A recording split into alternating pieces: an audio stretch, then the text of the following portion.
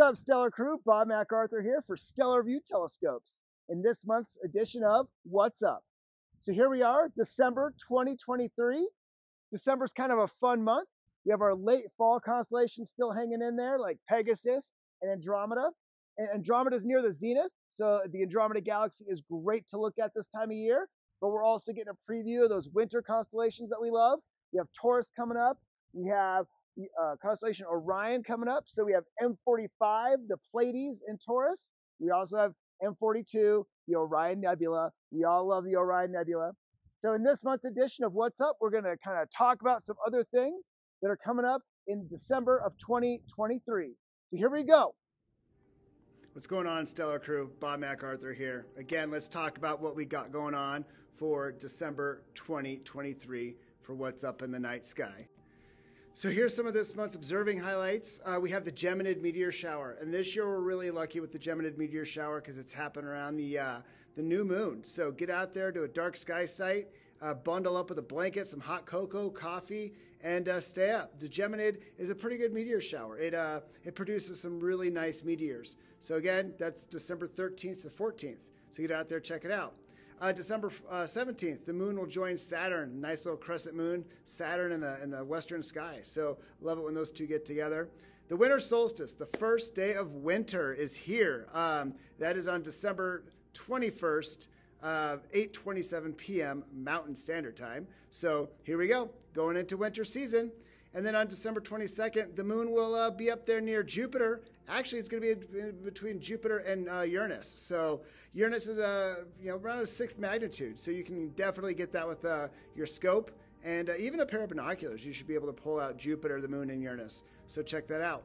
So what do we got going on for the moon? So third quarter moon is December 4th. Again, I mentioned the Geminid meteor shower being the 13th and the 14th. So that is about the time the moon is new. Actually, the moon will be a thin little crescent right after sunset, the nights of the Geminid. So there you go. First quarter moon is December 19th, and then the full moon the day after Christmas, December 26th. So Santa Claus will definitely have a nice full moon guiding his way around the planet. So there you go. What about the planets? What do we got going on this month for the planets? Well, Venus, as usual, super bright. It is up before sunrise. So if you want to see Venus, it should be a nice, I would say, gibbous phase. Check it out as it's moving between the Earth and the sun. Yep, there it is. It's going from a full Venus to a gibbous phase. In a few months, it'll start sliding into that crescent phase. So check that out. It's always fun to track Venus as it goes through its phases. Jupiter, it is the showcase object of the season right now. Really bright. Pretty much up all night. It was at opposition in November, so it's up pretty much all night. So check it out. It's fun to watch those moons dance around Jupiter throughout the evening and even from day to day. Saturn's getting lower and lower in the western sky, but it's still great to check out, see the rings, the moon's dancing around there. Uranus, again, pretty bright. It's up there by Jupiter, and it's a 6th magnitude. Looks like a little pale green dot. Through a pair of binoculars. With the larger telescope, you can start resolving that nice green disk. Another fun astronomical, I would say, challenge would be the asteroid Vesta. It's one of our brightest asteroids. It's up there. You'll be able to see it. Some great charts to check out. Stellarium does a really good job showing where asteroids are. Sky and Telescope magazine, Astronomy magazine. Yeah, I think Sky and Telescope this month, actually, the December issue has a star chart where it shows the path of Vesta, so check that out. So what do we got going on for star clusters? Well, I love looking at star clusters, just seeing those compact groups or even loose groups, like the one that you see here in the picture. That's M45, the Pleiades. It is starting to come up now.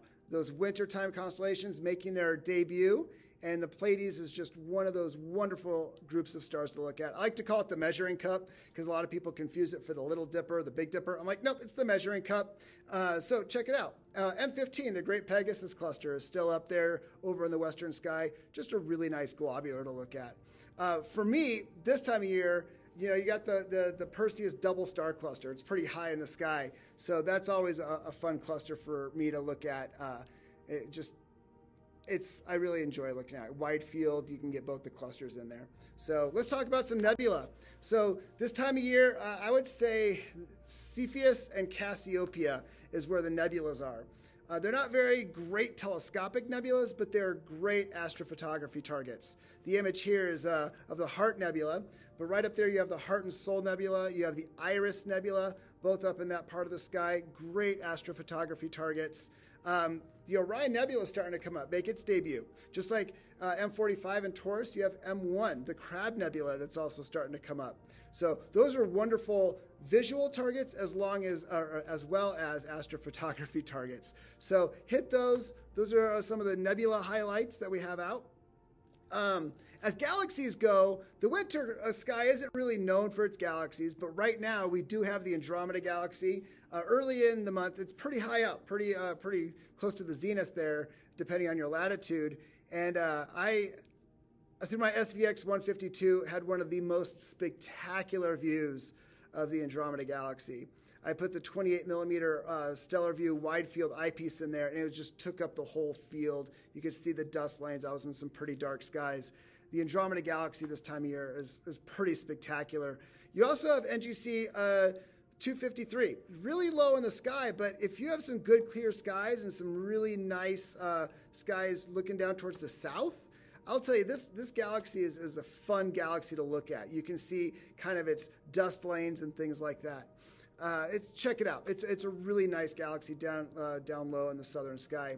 And then there's M74. Now, M74 and I have an interesting relationship. It tends to be a challenging galaxy for me when I do a Messier marathon. It's one of those very first objects you have to get in the spring for a Messier marathon. But this time of year, it's positioned really nice in the sky, kind of near the meridian.